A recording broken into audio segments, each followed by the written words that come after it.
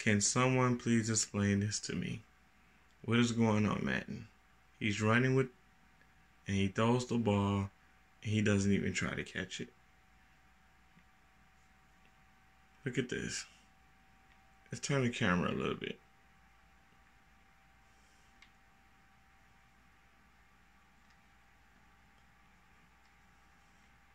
He doesn't even try to catch it whatsoever.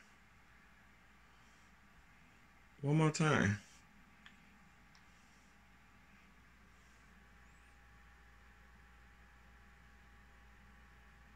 Slow motion. Ball's right on the money. Nothing. And we're going to pan it back around this way so you can see the quarterback. He's not pressured or anything. He's going to come into the screen